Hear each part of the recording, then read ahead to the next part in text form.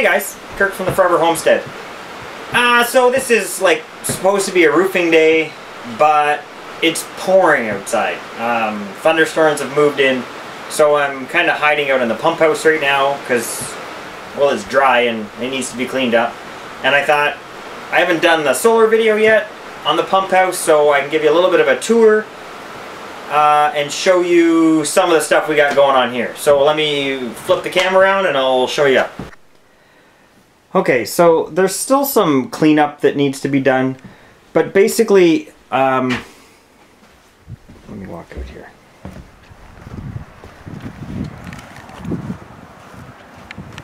So on the roof we have four 100-watt panels.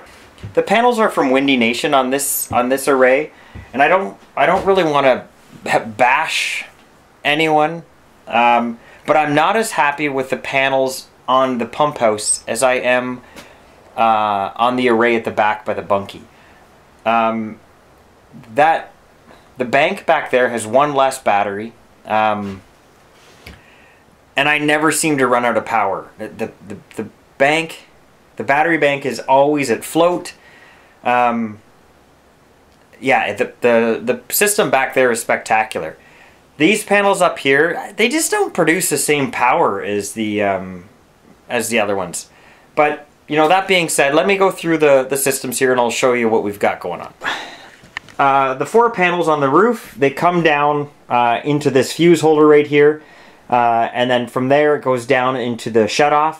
That shutoff there basically kills the power to the entire system. So once at least the PV input. So if you turn that off, the power gets shut down to the system. From there, it actually comes down. It's kind of built as a countertop here. You can, if you look around there, like this is going to be the greenhouse as well, for starting our seeds and stuff like that in the spring. But it's built as a countertop. This backspace here, it's a sealed box. Again, not completed yet, but if you open this up, so inside the battery box here, we have the inputs are coming down from the top. They come into here. So here's the, they go into the charge controller. The wiring needs to be cleaned up a little bit there. I was doing some tests trying to, like I say, I'm not as happy with this system, so I was trying to see if it was the fault of the charge controller or the panels or whatever it is. The wind is not hooked up. The wind generator is not hooked up yet. That'll be coming in the summer. I ran out of time for it. So that basically the panels on the roof charge 4 batteries. These are the same batteries that we're using in the back. We use 4 of them here because we need a 24-volt system. So these two are in series. These two are in series. Where are we here? Yeah. So these two are in series, these two are in series, and then the two banks are paralleled together to give a little bit more power. Also in here, this wire here goes out to our simple pump, 24-volt simple pump system. This, I know it's not ideal, especially if this is a garden, but there's not a whole lot of water or anything going on in here. With this closed, it's pretty sealed up from dirt and all that kind of stuff. If you notice down in here, there's another, it might be a little dark, down in here there's another breaker, another fuse, and that fuse runs to this switch. So if you turn that switch, all power to the inverter gets turned off.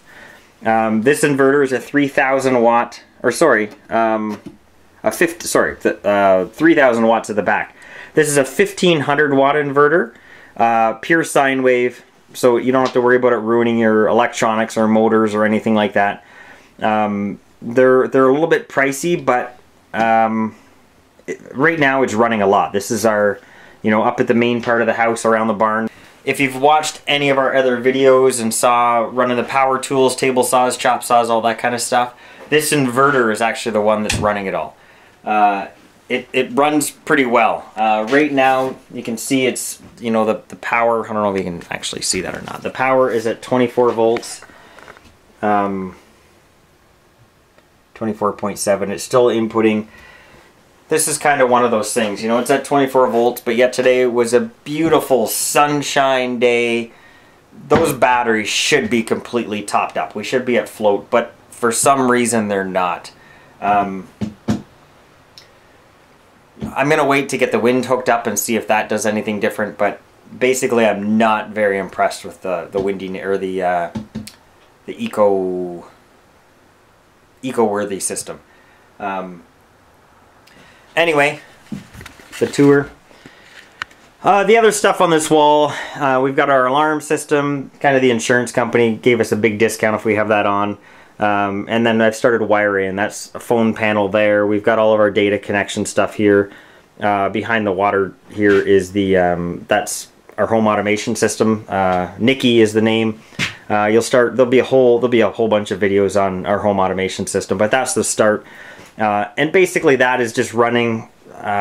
It ties into the alarm, it ties into the video cameras, and it allows me to monitor stuff from home when I'm not here.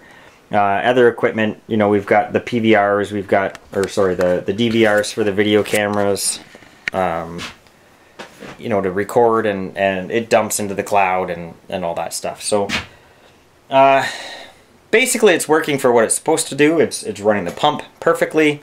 The water's all hooked up and running. I've never run out of power to run the pump. It doesn't draw a lot, so but yeah, that's kind of a quick overview of what we've got going on. There'll be some more coming up. Everything's kind of open here, and like I've noticed that like everything's just covered in sand when it blows if the doors are open, and I usually leave the doors open when I'm working. So I'm going to build a cupboard like this. This will be a complete wall to kind of stop the elements from hitting it. But other than that, you know, the power's doing what it's supposed to be doing. It's charging batteries. It's allowing me to work on stuff without running generators. So at this point, I'm pretty happy. I'd like the batteries to be, you know, a little bit more topped up than they are, but overall, it's doing pretty well. So if you're enjoying these videos, make sure you hit the like button. If you're not already a subscriber, make sure you subscribe. There's a lot more coming up between the barn and the house, and you know, all the animals we're going to be adding soon. But yeah, that's it. So until the next time, have a good one.